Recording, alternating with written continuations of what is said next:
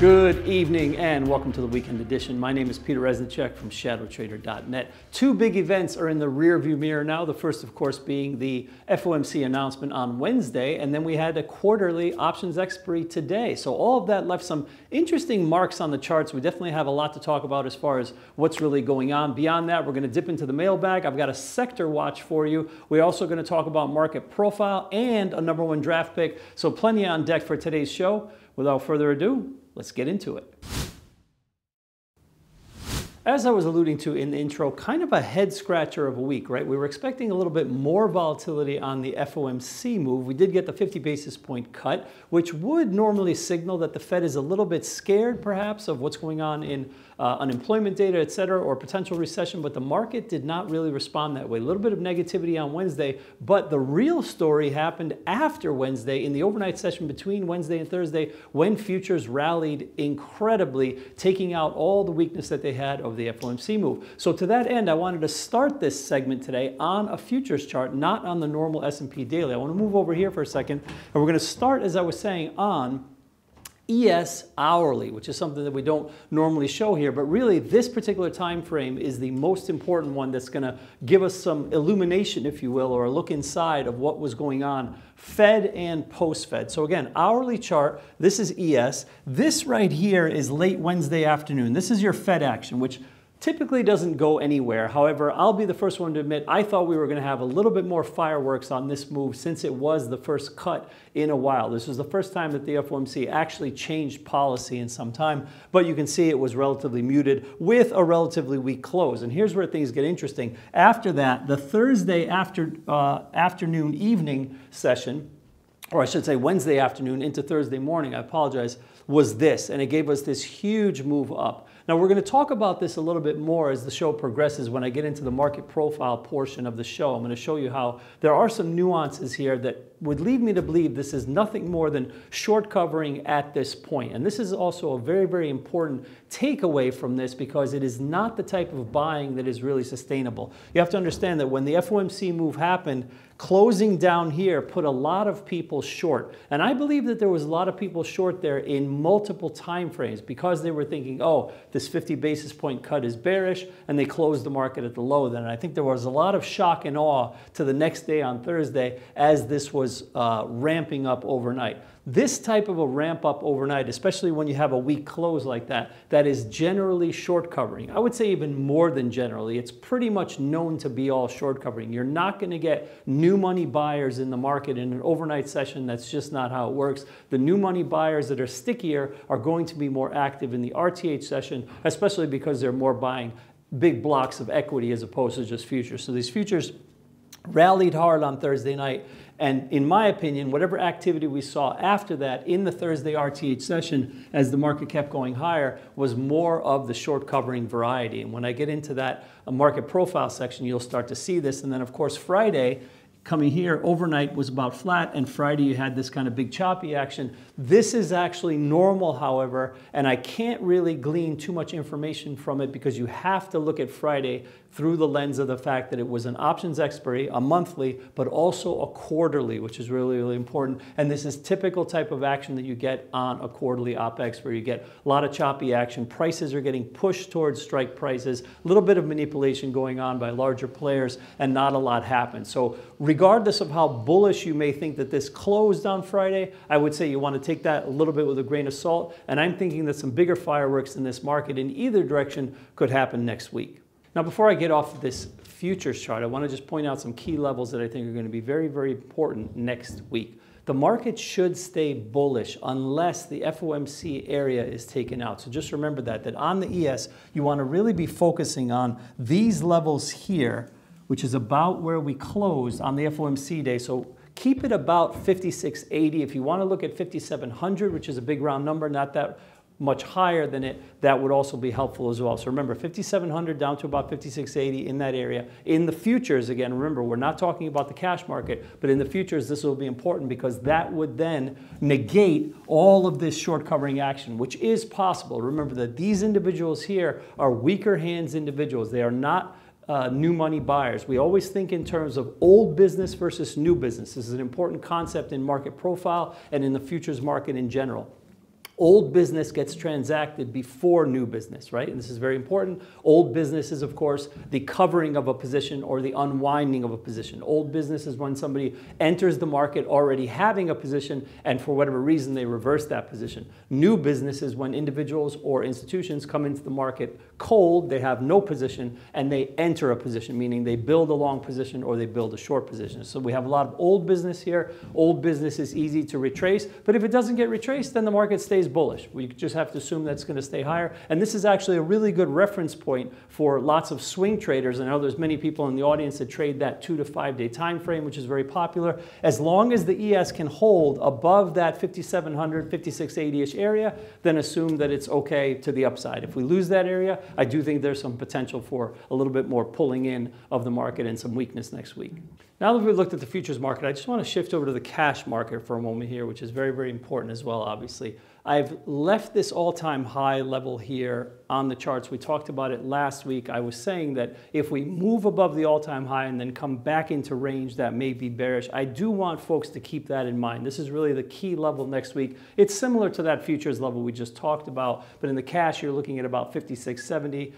And again, that's your all-time high. So just keep that in mind, all right? If you come back into range, could be a little bit more bearish, and then you could have some activity to the uptrend line. Obviously, if a bigger down move is going to happen in the market, it's going to get active here below the trend. Until you lose trend, technically the markets are still bullish. But again, that all-time high area, for us to hold it, I believe is very, very important. And even more so because I believe that people that are active here in late stages of the rally, especially because they were active like on the Fed, short covering, etc., I do think that these are weaker-handed players. And remember, weaker-handed players need to get paid every single day. They want their profits in a shorter, faster manner, and if they're not getting them, they will liquidate those positions. And if so, you might see that move back into range below the all-time high.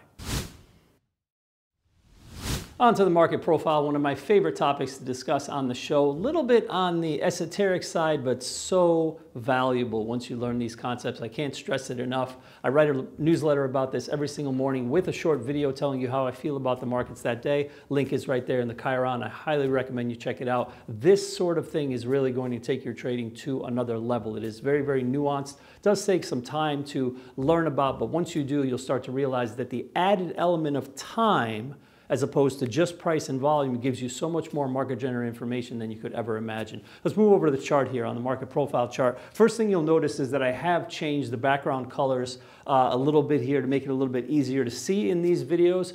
Please hit me up in the comments down below. Tell me if this is helpful or not, these colors as opposed to the white background, which I think was a little bit washed out. But what I wanted to focus here on in the profile is the ES around the Fed, and more importantly, that Thursday, or I should say Wednesday evening into Thursday morning ramp up overnight, and then how the profile distributions were looking on Thursday and Friday as well. So if you go back to Wednesday here, this is your Fed day here, and this is RTH is here. So for those of you that are new to this, these are profile distributions of the ES futures. You can basically put profile on anything. You can put it on stocks. You can put it on futures, whatever you like. This is on the ES, which is the E-minis of the S&P, and is telling us basically not only what price and volume was doing, but also the element of time. So these distributions are kind of moving from left to right, and they're telling us how much time was spent at each price level, which is something that you absolutely cannot see inside of a candlestick or OHLC chart. So looking at this Wednesday, which was the Fed day, not too much to report on the Fed day, kind of decent sized value area, and value was relatively unchanged. Remember, value is really what matters in the markets as opposed to price. Value is so much more important, and the way we look at it here on the market profile is that the value area is simply where approximately 70% of the day's volume or time spent, but I use volume on these charts, happened. And that's very, very important because, as you know, one standard deviation on either side basically of the mean, if you add those up, you get close to 70%. So you can see that the value was really unchanged on Wednesday, kind of similar to the value area on Tuesday. Tells you that when all was said and done, for all the bluster and back and forth trading and all the algos hitting it, not a lot happened on Wednesday. But as I was saying, the real fireworks happened then on the Wednesday evening to Thursday morning overnight activity, which you can see here. That is this profile here, the more skinny one here. Here's your close on Wednesday, and all this activity here,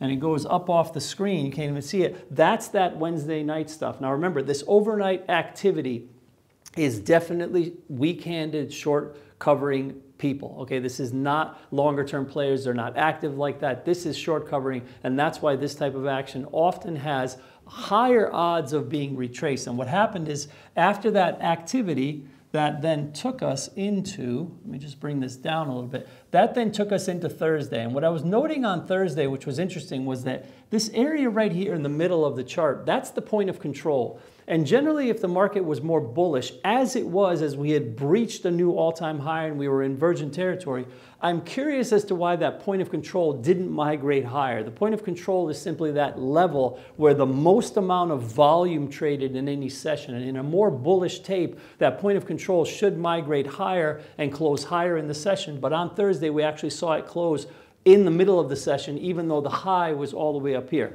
These are very nuanced data points, but they tend to build on each other. So it's important to enter them into your narrative day by day as you go. So that was essentially Thursday. Then we had kind of a very squat overnight profile, which was pretty balanced. About 100% net short as it was all kind of below the settlement, but I say balanced because kind of a very symmetrical profile, didn't really go anywhere, kind of inside. And then notice that on Friday we actually made a much lower high, and the same exact phenomena happened on Friday, which was the lack of migration higher of the point of control. You can see that little green section there. That's where the most volume traded in the session. Price actually closed higher here, but that volume didn't really follow. So again, kind of back-to-back lack of POC migration, just some nuances to consider that's important. And last but not least, I'll just say the Friday activity here, I think for a person who's newer to the profile, they may say, yes, but that Friday activity actually looks pretty good, right? Meaning that the profile is not stretched out, there's not a lot of emotion, people were supporting the bid, etc. This is true. However, I take this with a grain of salt because it was that quarterly OPEX, and that's always going to be a lot of two-sided action, and that two-sided action is going to create that sort of, traditional good structure, so to speak, which is how it should look, but it's not really indicative of longer term buyers sitting on the bid and supporting it, waiting for those prices to come in, buy on the bid, let it rally, move your bid up, buy on the bid, let it rally. That's the type of price action that creates the good structure and also makes those points of control move higher because that volume is coming in to support the move. Remember, as always, if you want to learn more about the market profile and how it can help you in your trading, hit the Chiron down below, shadowtrader.net/PPP. That's the link to the daily report that I write every day. It comes to you via email at 9 a.m. Eastern, so 30 minutes before the market opens. Plenty of time to digest. I always put this out as inexpensively as possible. It's $20 a month. You can also take a 5-day free trial at that link that you see down below.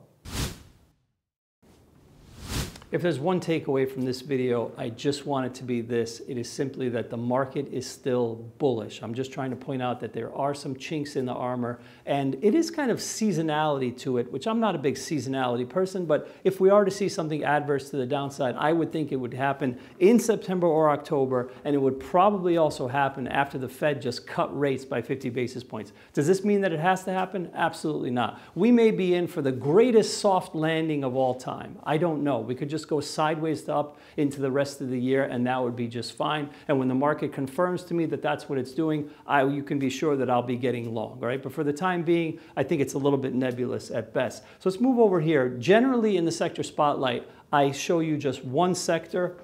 We focus on that. We look at the chart pattern, bullish or bearish, and maybe some potential opportunities within that sector. For this week's show, I thought I would focus on all 11 sectors here, which are all the 11 sectors that make up the S&P. Obviously, they are by weight, so kind of going in a clockwise fashion, heavier weighted sectors up in the upper left, that being, of course, technology, financials, healthcare, etc. Lower weight sectors such as materials, energy, utilities over here in the bottom right. So starting from the top there, what I really want everybody to take away from this is the simple fact that these charts still look pretty good. I'll be the first to admit, I don't see anything really bearish going on here in the sectors, right? You got technology up here, looks pretty much okay, right? This is healthcare, kind of just going sideways, a little bit weaker than I think it could be.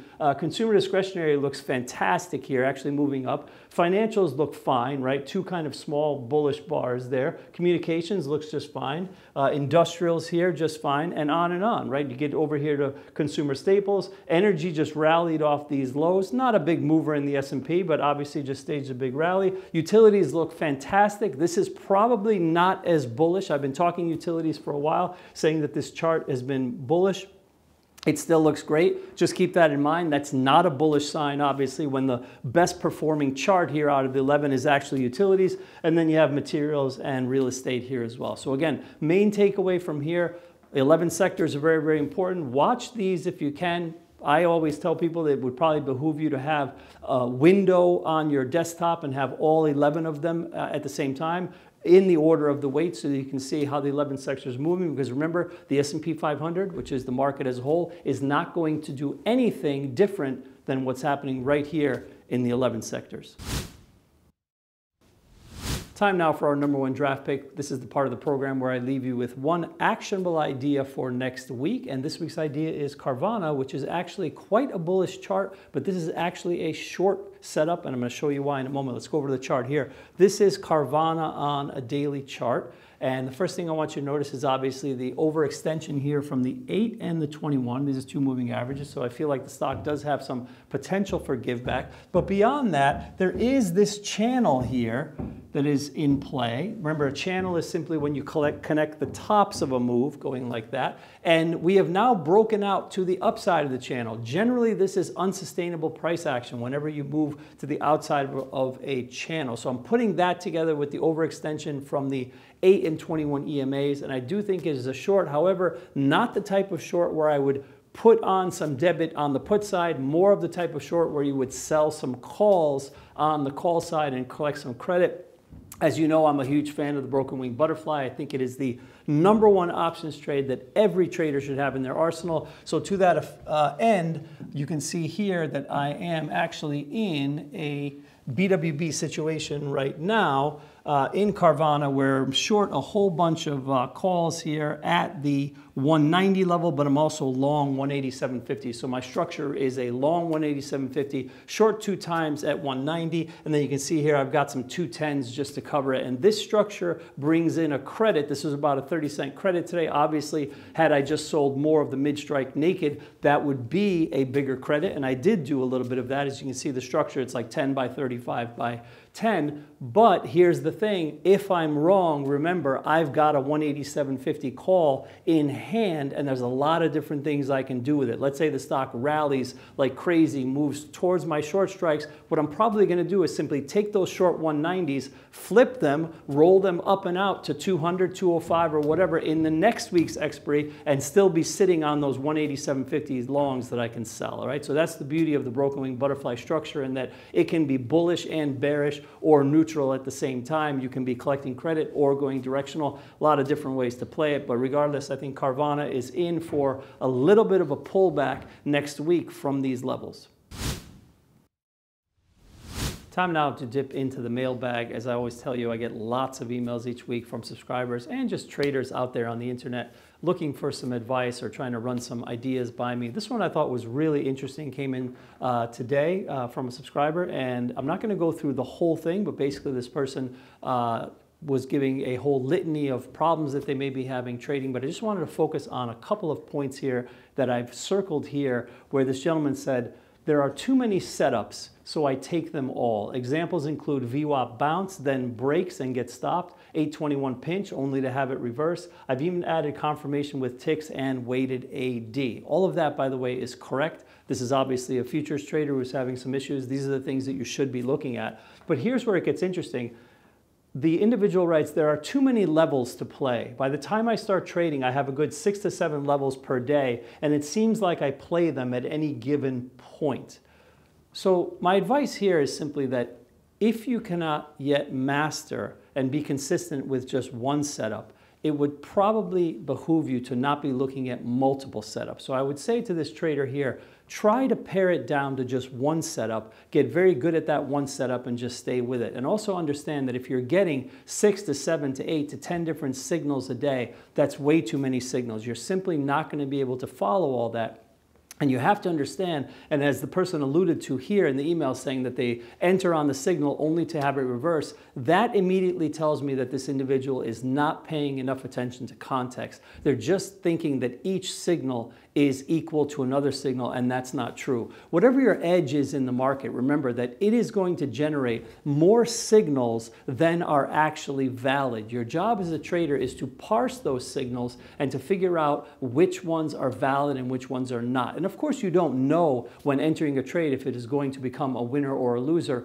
but using all those contextual clues of the breadth, the AD, weighted AD, what are the ticks doing, what is the general tone of the market, etc. All of that is going to help you to discern whether or not that setup is legit. And as you move further and further along in your trading journey, what's going to happen is you're going to be able to make those discernments quicker and quicker and quicker and be able to know on a moment's notice, getting the signal, checking the context, saying, yes, this is a legit setup, and then most importantly, entering it without having another thought, without any sort of doubt or hesitation or anything. You've done it so many times that it just becomes second nature. So that's basically the goal of where you want to get to, with the understanding that even when you move to that level, there's no such thing as mastery. Nobody can say that they've mastered trading. There's no such thing. I've been in this game a long time, and I consistently also have losing trades. I see trades where I could have done this better, I could have done that better, etc. Do not come into this game thinking that you are ever going to eradicate all of that. The best you can do as a trader is to minimize those losses. Use some of the strategies like I talk about here all the time in my options advisory, broken wing butterfly, things like that. These are strategies that by nature minimize losses even when you're dead wrong. And most importantly, always be paying attention to context. That's the most important takeaway here. Again, I get lots of emails like this week after week, and when I see that the person tells me I take all these different setups but it doesn't work, I think they might just be taking too many setups. So focus on mastering just one and pay very close attention to context. And that's my show for today. Thank you so much, as always, for spending a little bit of your weekend with me. Let's recap some of the important points that were discussed in this particular program. It's still bullish out there, but I'm kind of not believing it. And worst case scenario for me is that I miss out on a few long trades. And you know what? I'm fine with that because I would much rather be in that position than to be piling on long here and have all that fall apart in my face over the next few days. Remember that sometimes these reactions to what is happening in the FOMC can be somewhat muted at first and then can catch traction later. And I think that may be the case of this week only because we ended the week on a quarterly options expiration, and generally the week into any expiration, or especially I should say those monthly expirations, they're generally bullish, and you're not going to see a big move on that particular Friday as those prices are getting pushed around strikes. As next week develops, remember to keep your focus on those two key areas that I talked about, both in the ES futures market and also in the cash market. In the cash market, it's really simple to see. It's just that all-time high level. We've now traded 2 sessions above it, and I do feel that short-term traders, which are in control of this market, especially in such a late stage of this rally, I feel like they need to get paid. They need to hold the market above that level, and anything below it could bring in a little bit of selling, so watch out for that, all right? In closing, make sure you hit that like and subscribe button and also that bell to be notified when ShadowTrader posts new content. And as always, coming at you from beautiful Los Angeles, California, I wish you good trading and good night.